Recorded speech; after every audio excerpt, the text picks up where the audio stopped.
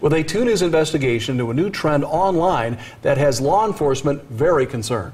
Ads found on Craigslist offering free rent in exchange for sex. 2 News investigates reporter Natalie Tyndall found out it's happening right here in our area. Well, I've been digging into this story for months, finding these ads on Craigslist locally, all advertising free rent if the person provides sex, is a friend with benefits, or a bed partner. But I found it's potentially illegal, dangerous, and hard to prosecute.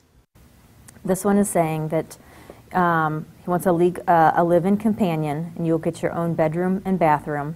All you have to do is cook the meals, clean the house, and be available to me sexually. The people who wrote these ads are looking for a roommate in the Miami Valley area, but not just any roommate.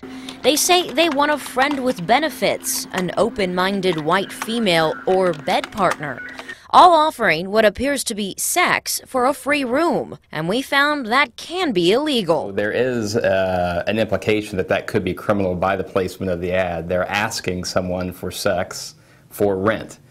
But prosecuting that based on the ad itself would be difficult. Dayton's assistant prosecutor Andrew Sexton says the wording of the ad plays a big part in the legality of it. If the entry actually says sex in it, it's getting closer to being illegal. But using the phrase friends with benefits is harder to prove.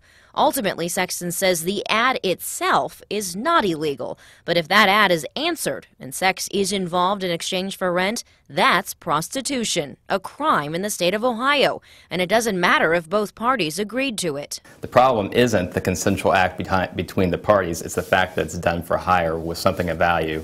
In these cases, it's rent. Detective Melanie Phelps is in charge of Montgomery County's sex trafficking unit. She goes undercover, so we didn't want to show her face on camera. She tells us the reason these ads are so concerning is because they could be targeting young women who have no other options. When you're looking at living on the street or living in somebody's house, and okay, I sleep with them occasionally, but I'm safe, I'm warm, and I have food. So sometimes it comes down to a basic need of the individual. Both Phelps and Sexton believe ads like these could open up another avenue for sex trafficking. Where it's a good situation for them at the beginning, and then it becomes dangerous, becomes violent, and it turns into a situation where they're there against their will.